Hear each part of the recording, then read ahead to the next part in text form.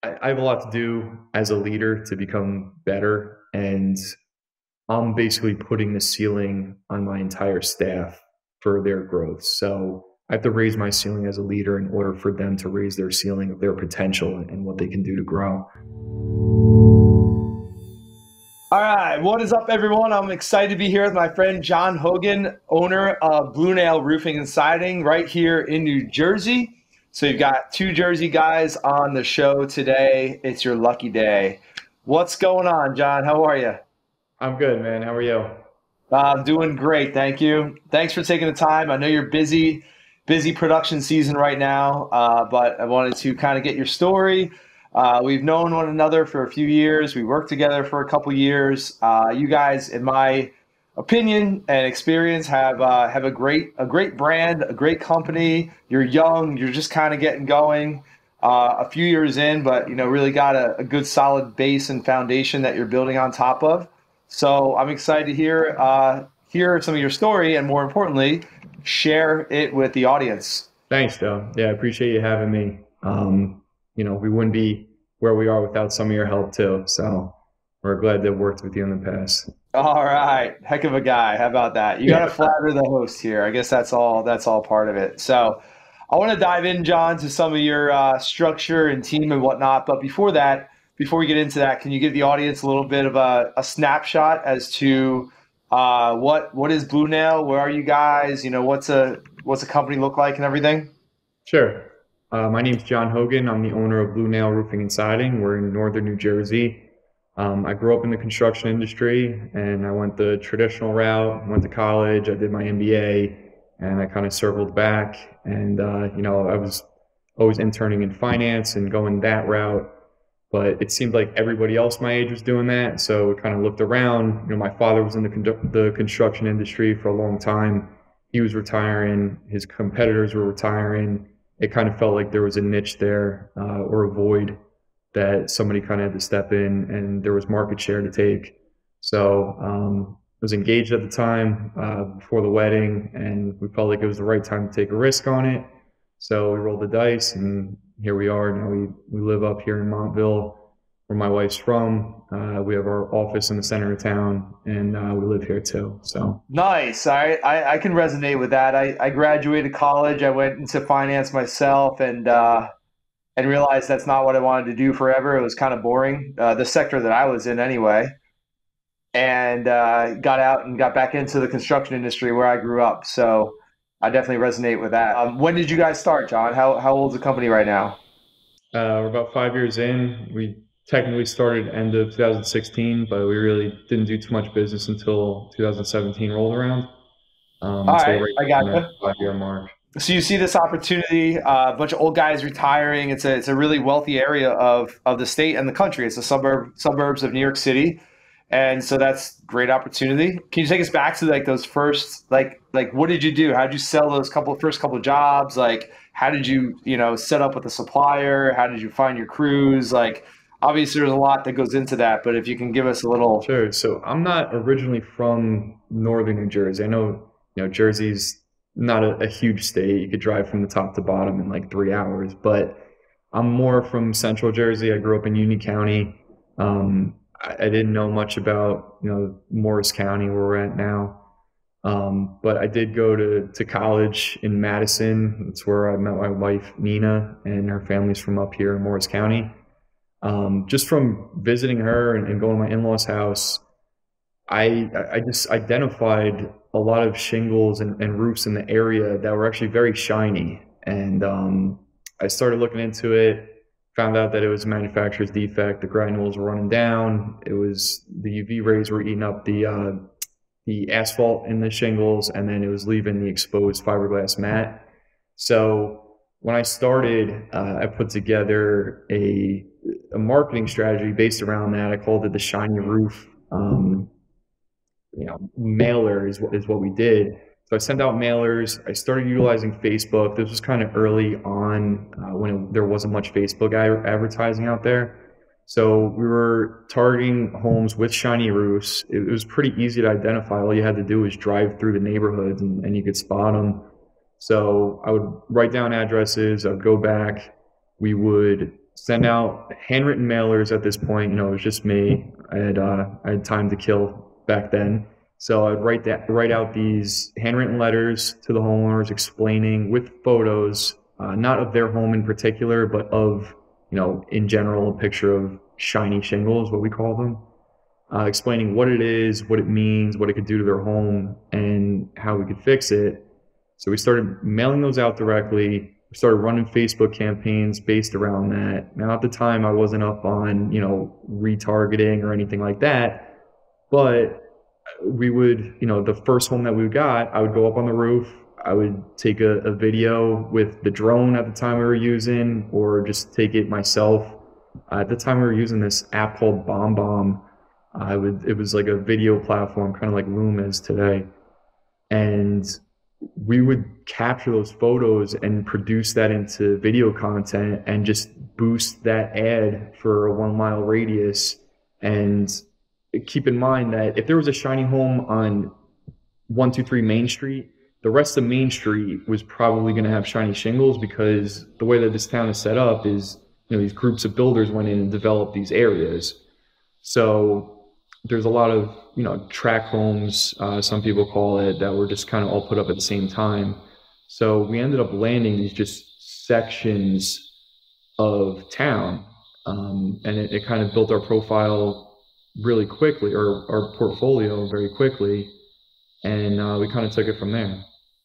Dude, so you were geo-targeting neighborhoods long before guys like me were talking about it. So I love that. Just getting in the trenches and look, you saw a problem and you identified a problem. And I think one of the things that's cool there is that it's something that we help clients like you with, is like, okay, you understood that that was a problem, but those homeowners didn't know they had a problem, right? Right. So it was your job to not go out there and say, hey, we can fix your roof, because they didn't think they had an issue, but you had to make them aware and educate them of this problem that they had, and then set up the appointment and then educate them on the solution that you had for them. So that's awesome marketing, whether you called it, whatever you called it. I know it's just grassroots, just kind of getting your name out there and boosting some posts, but like that's awesome marketing right there.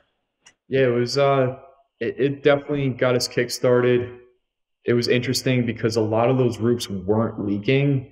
So, but I mean, there was essentially no shingles on the roof, right? It was just a fiberglass mat. So, once we started doing a couple of them, then the neighborhood kind of knew what was going on, and they trusted us a little bit more. And that was, we were knocking on doors at the time, we would mail out the shiny roof handwritten letter, and then we would deliver it personally to your door too. So you would get it in the mail, and then if we were working in the neighborhood, we were knocking on your door.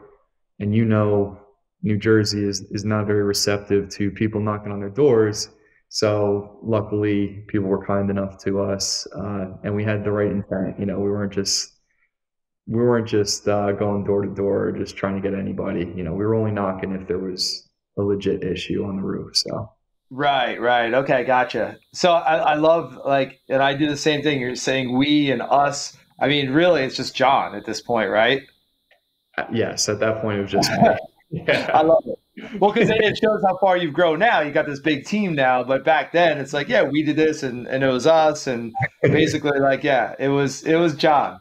Uh, and maybe you sign the letters like the Blue Nail team, which can Yeah, be a team of what? Hey, we've all done that. I love it. That's so cool. absolutely. All right, so you're getting some traction. You're solving this problem. You're in the neighborhoods. You're building a little reputation there. Someone who's can be trusted in the neighborhood.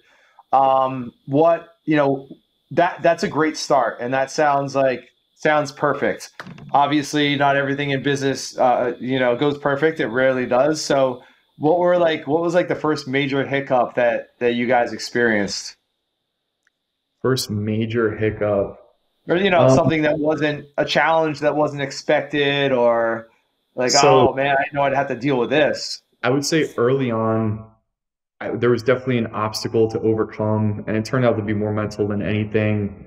We put this vision together, and we had a clear view on what we wanted to do and how we wanted to do it. it was this next generation of construction, and everything is going to be transparent, and we're going to bring technology into this, and you could see what we're doing. And, we had all the right intentions, but right out of the gate, I'm showing up to people's houses, and I don't even remember at this point, around 25-ish, 24, something like that at the time. Um, 25 and years old, you're talking about. 25 years old, yeah, sorry. Okay. Somewhere in that range. And I'm showing up to people's houses, and every single time I'm getting, oh, you're the owner? How old are you? Like, is this a family company? Did you start this? What, do you know what you're talking about? And it definitely got into my head. So I remember sitting down one night actually thinking, like, do I change my business card from, I think at the time it said either president or owner on it or something like that. I'm like, do I just change my title to project consultant or project manager or something like that so people just stop asking me? And I'm glad I didn't. There was this aha moment when it was, at the time, it was our largest job. We sold a Da Vinci roof in Mendham, and it was well over $100,000. It was a lot of copper, and I knew that thoroughly. Growing up, with my father in Union County, we did a lot of slate with churches and Spanish tile and cedar and specialty things like that. So I had background in it, which is not a common thing. So I was very confident, and I knew what I was talking about there. And I knew the homeowner. She was very transparent with me that she got multiple estimates. She talked to a lot of different people, and she was actually naming them for me. In the end, we ended up winning the project, and we weren't the cheapest, we weren't the highest either, but at the time we weren't the cheapest. And she sat down with me, and she thanked me for being thorough and transparent. And she said that she went with us because she was afraid to put the roof of her home in somebody's hands that she couldn't trust. And after selling that, that was it. Like, the switch went off, and I was confident. I was like, you know what? I do know what I'm talking about. I'm not giving myself enough credit. And nobody in the sales process really mentioned age ever again. So it was in my head. I still from time to time get like, oh, wait, you're the owner? But it's not nearly the way that it was. Just mentally, I had to overcome that obstacle, and I was projecting it, saying that it's other customers and it's a problem and I have to change my title. But really, it wasn't that at all. I had to get it out of my head. So Yeah. So that's so interesting that you realize now that you're projecting that maybe imposter syndrome or the lack of confidence, and it's cool how you got that win that really shifted gears. I mean, it's something that I still work on a regular basis, right? The self-belief and confidence and imposter syndrome. It's a thing. Like, it's a thing that a lot of us struggle with from time to time. So it's good to see at a young age that you were able to not necessarily put that behind you forever, because I'm sure it still pops up from time to time, but make that big mindset shift in the business. yeah, it was not something that I expected. I expected the young thing to be next generation and help us propel to the next level, but it wasn't necessarily the case until I accepted it myself. Yeah, that's awesome. I love that. You gotta believe in yourself. A lot of times, everyone else believes in us, and it's us that we don't believe in ourselves as much as we should or as we could. So, John, you mentioned before we started hitting record that another thing that was not expected so much is you guys kind of blew up in some local neighborhood Facebook groups and whatnot. Can you talk about that a little bit? Sure. So that was a huge part of our early success, and still to this day, it's our number one source of leads. Is so we talked about unexpected challenges early on. This was an unexpected win, really, on our end.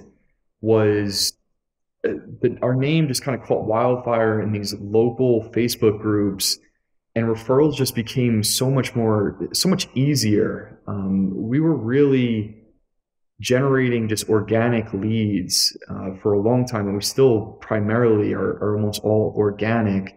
So early on, I was very pleasantly surprised by how the community kind of took us in and recognized us as somebody trying to help the community. We got very involved. We joined. My wife is now part of the business. At the time when I started, she was an accountant. So she is now helping with our accounting and helps run the office. So her and I both joined the local chamber of commerce. She's actually the vice president of it now. Things that we've done. I'm on the board for my alma mater in college. I'm on the board of advisors there for the business school. We we started giving back to charities. We did things for breast cancer. We did a coat drive that was beyond anything that we could have imagined. We took 7+ full vans of coats to the church for donations. It was incredible. We already have people asking us now if we're going to do it again this upcoming year or this year. So that was awesome. We've linked up with some community leaders in town that have just been tremendous. They're customers of ours, and we both shared a passion for helping the community and just doing things that we could. Something cool that happened this past summer was they canceled the 4th of July due to COVID, and one of our customers actually reached out to us and they were like, "Hey, would you be willing to help? Um, since we can't do the fireworks or anything like that, what we want to do is anybody with extra pallets, we're going to give them out to people around town, and everybody could paint their pallet like an American flag and put it outside, and then everybody will get a sense of, patriotism, and it'll be really cool, a sense of community." So we were definitely all in for that. We started taking the pallets from our job sites, bringing them back to the office, and we would leave them. Our office happens to be right next to town hall in the center of town. So everybody was welcome to just come pick them up. It was a really cool community project. And, you drive home, drive to the office, drive around town, see everybody with their pallets and their American flags. It was a really cool thing. Yeah, I remember when we were in the mastermind group together this summer. I remember you talking about that. That's so cool. And what's awesome to hear is that you guys are, dude, you're what, 30 years old? Yeah, I just turned 30. All right, 30 years old. You've accomplished a lot. You're a part of the community. You've bought an office building downtown, right next to town hall. Like, you guys are doing the right thing. You're good people. You're treating people well, and you're getting rewarded for it. You're getting that organic, word of mouth, those referrals, because you guys do good work and you know your product, you know your customer, and you care. That goes a long way. So as you've seen already. Speaking of branding and whatnot, can you give us the story behind Blue Nail and how that came about, the actual name? The name? Sure. So Blue Nail obviously is a unique name. We get asked a lot what it means. So before I started, like I said earlier, the intent was to bring transparency and honesty and integrity and kind of change the narrative that surrounds contractors, especially in the roofing industry, to kind of change that narrative. So Blue Nail, if you look up like the meaning of the color blue, blue stands for honesty and integrity. So that's the first half of it, blue. And nails to me are, if you look at any roofing or siding project, all of the nails hold it together through all the good and bad weather. They keep it together. It might be nice, beautiful, hardy siding or a new Timberline or Da Vinci roof. You don't see the nails. They're by design hidden behind the project, so you don't see it. But without that, the whole project falls apart. So the intent of Blue Nail was to build a team behind the scenes that shares the common goal of honesty and integrity in the construction industry. That's awesome. Didn't you tell me that you guys did a video of that, and or you're planning a video about that? You never did it or never shared it? Yeah, so we've talked about it. I know, you've encouraged me and some other people have encouraged me to put it out there. Sometimes I feel a little bit like, I don't know, cheesy, or that it's trying to promote our business. It truly is who we are and what we're trying to build. So I go back and forth with that of like, do I want to use it to drive leads? Does it seem like cheesy or like I'm making it up or something? And so I kind of go back and forth with that.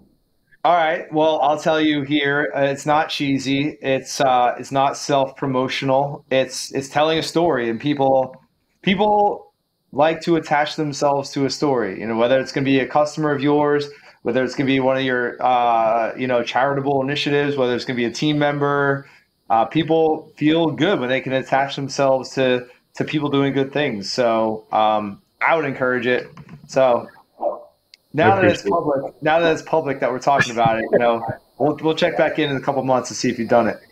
Sounds good. Yeah, let's talk about your brand a little bit more, John. I mean, you guys are involved in the local community. I mean, we've worked with hundreds of roofing companies to date, and you guys, and I'm not just saying this because you're my valued special guest right now, but like you guys have a really solid brand, good drone photography and images, and great before and afters, and your community involvement, and you guys are one of the ones that I use as a reference point. Like we have a client that's like, what do I do? What do I post? Like, what do I say? I'll give them the link to your guys' Facebook and say, hey, look at these guys. They're doing it. They're doing it right.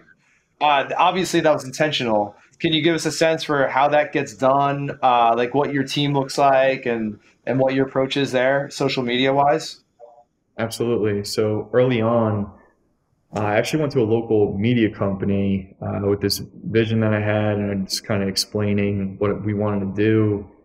And in my mind, Facebook was just blowing up. And it was like, well, everybody seems to be there, especially, at the time, the older population, as well was getting there too.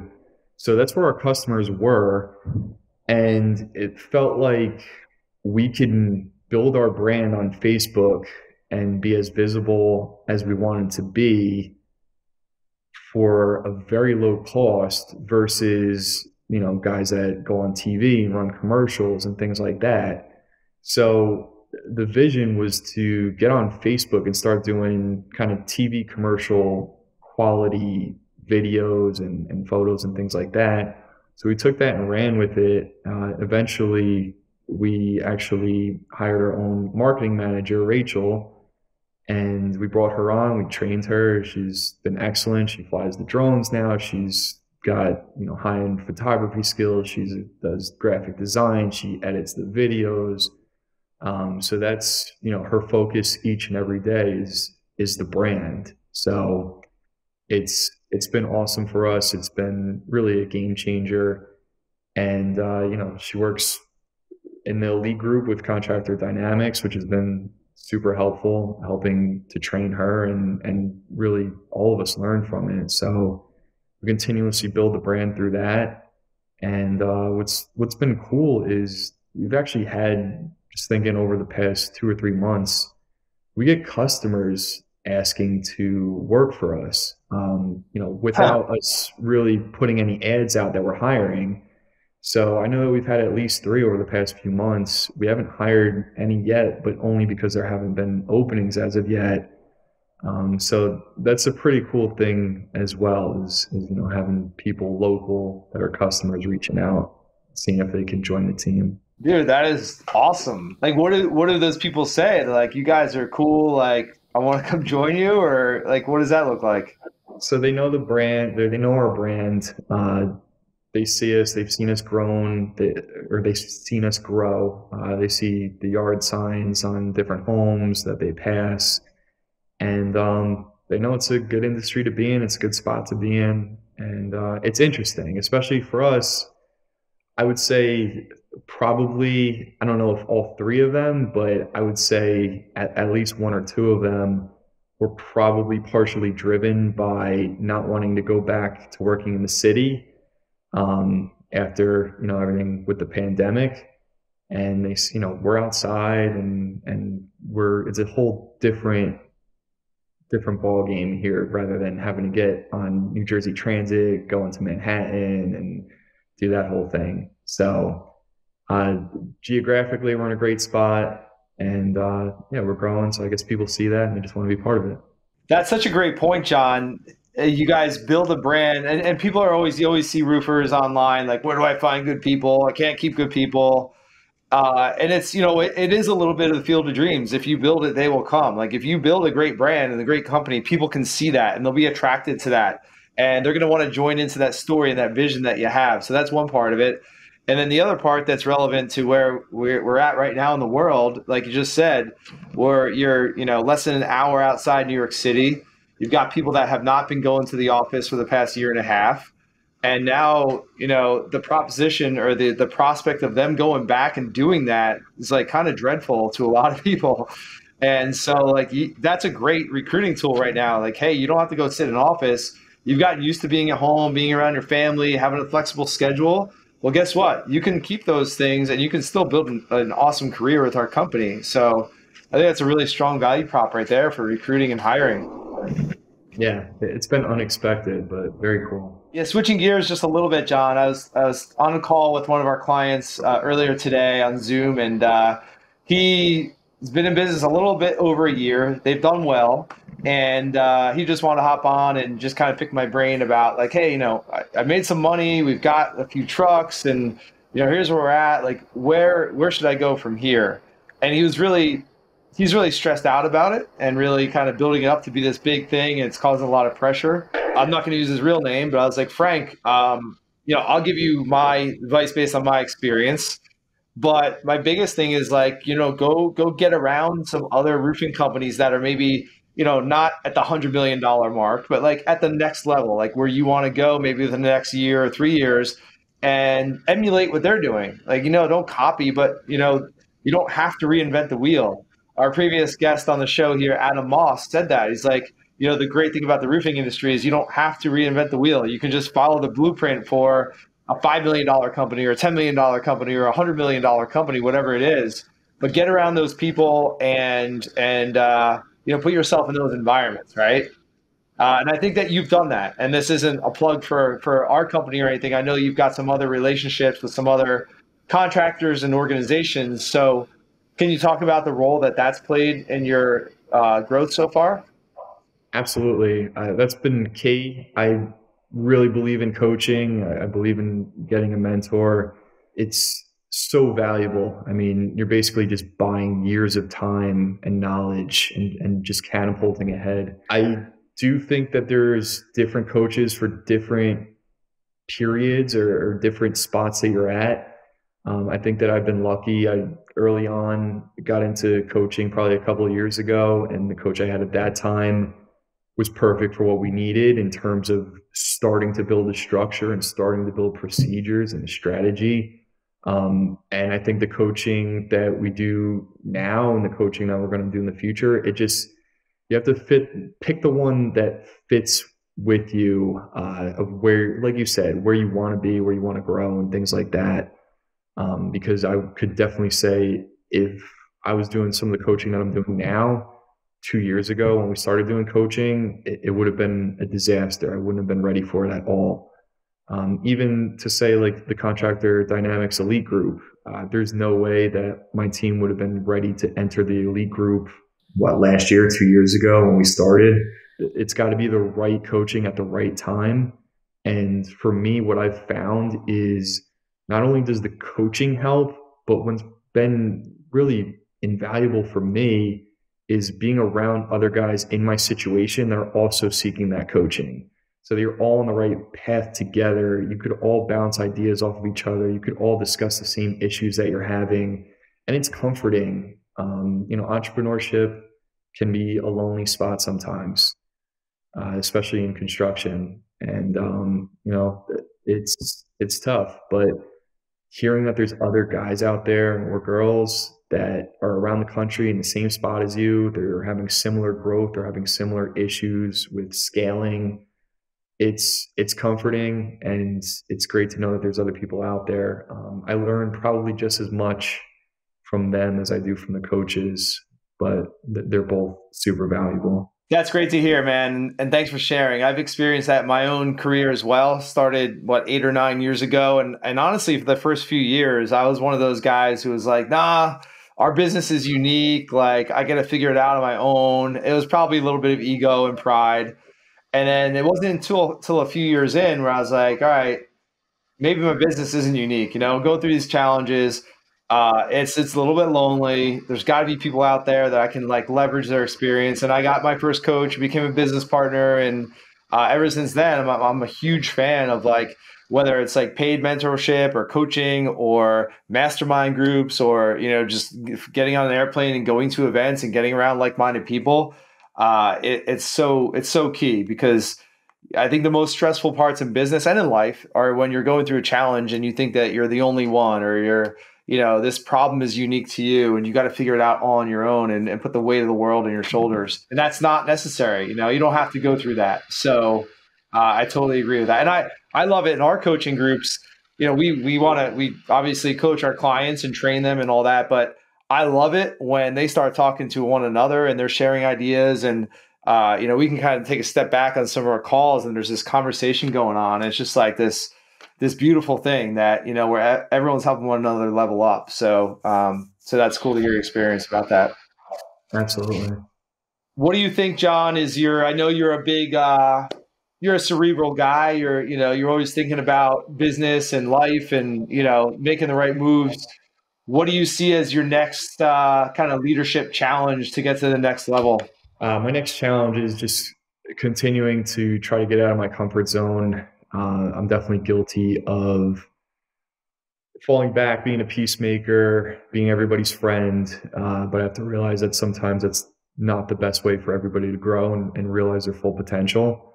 So that's been definitely the number one thing that I'm trying to work on. I've been reading different books, trying to get a different mindset on that. So I kind of I've come to the realization at least that I have a lot to do as a leader to become better. And I'm basically putting the ceiling on my entire staff for their growth. So I have to raise my ceiling as a leader in order for them to raise their ceiling of their potential and what they can do to grow. That's awesome. I love that. I don't know if I've ever heard it been put that way. That's awesome. That's cool. Because what's cool about that is if you feel like slacking off or you feel like getting lazy, which I know you don't, but that's, it's not just about you, right? It's about your team and their families and their growth as well. So it's cool that you take responsibility for that. All right, John, I want to let you go. I know you're a busy man running the company. You got a few minutes for a few quick questions here, a little lightning round. Let's do it.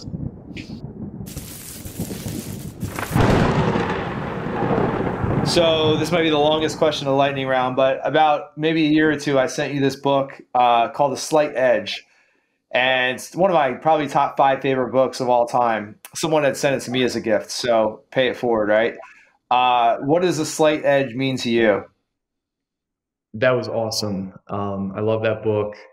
It's all about compounding small wins that over time become massive wins. The results are not immediately visible. We got to have faith. And I think they said in the book that like only 5% of the people are on the right path. So it's small decisions that you really wouldn't consider life-changing at all, but they're all important decisions at the end of the day. And actually, I think you read it too. Just recently, Winning came out by Tim Grover, and he kind of took it another step further than that. And he was talking about, when he was coaching Michael Jordan and Kobe, that it wasn't just about getting 1% better every day, which is what the Slight Edge is all about. For them at that level, it was about getting, 100th of a % better each day. And that would give them the edge over these other top tier athletes. So it was really remarkable kind of tying them both together. But yeah, Slight Edge was a great book. And thank you for that. Yeah. I agree. Winning was awesome. I mean, it's like when you're at Michael Jordan's level, it takes a lot of work to get 1% better. So it's just about getting a little bit better every day, winning every next decision. And that's kind of my life philosophy. So cool to hear. What is your current morning routine? Okay, current morning routine, partially based off of that book, The Perfect Week Formula, or The Perfect Day, one of those. He mentions the farm boy mornings where you get up and you do the hard things immediately before you do anything else. So I start my morning 5 o'clock and I immediately do a 60-minute focus work block. So 5 a.m., unless my son is up crying, it's quiet, nobody else is really awake, nobody's bothering me. No customers are calling. My staff is not at work yet. It's quiet time. So I'm able to sit down and do what I need to do. After that, try to exercise from 5 to 6. Then I'll start getting things ready. On the mental side, I'm a little bit on the religious side, so I'll do some praying in the morning, try to get my mind right before we start. And then we're out the door and we're ready to work. So I would say the morning is the most important time, though. Yeah, man, I totally agree. It's all you got to win the day before the chaos and whatnot sets in. So I love that. How about the current book that you're reading? I just started The Four Agreements, which did you read that recently? I think somebody had recommended it. Yeah, I just read it. Did I tell you about it? I forget. You may have.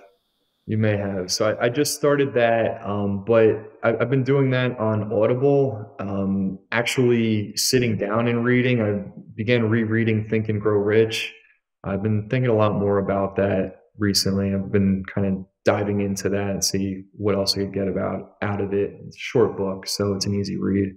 Awesome, right on. Yeah, I'm a big fan of rereading books, or at least going over my highlights and notes from books, because we got to implement, right? It's not just about how many books we can read. Um, All right, so fun one here. The world is, not necessarily locked down, but we're still in this pandemic deal with whatever. What's the next travel destination that you're looking forward to? Probably Aruba. We missed the last trip. We go each year through the suppliers, and we didn't end up going last year due to COVID. We've had some other travel opportunities that we didn't take because we have a young child, so we didn't want to risk anything with ourselves or our parents or anything. But I'm looking forward to getting out there. Hopefully, this upcoming winter, we'll get out to Aruba. Love to get back to Greece, but we'll see when that rolls into the plans. All right, right on, right on. All right, cool. So yeah, thanks so much, John. I know you've got a team. You're running a big, pretty good sized company there. I appreciate your time. If someone wants to kind of find you on social media, reach out, say hello. Where's the best place to find you? Facebook and LinkedIn are probably the best. Despite talking for an hour about social media, I'm not a huge social media guy personally, but I am pretty active on Facebook. I don't post very much, but message me there. I'll get right back to you. LinkedIn's another good spot. And yeah, that's it. You could follow our stuff at Blue Nail Roofing and Siding on Facebook and Instagram as well. All right, right on. You guys are probably the most consistent I've seen, so keep that up. Thanks so much, and John, we'll talk to you soon. Awesome. Thanks, Joe.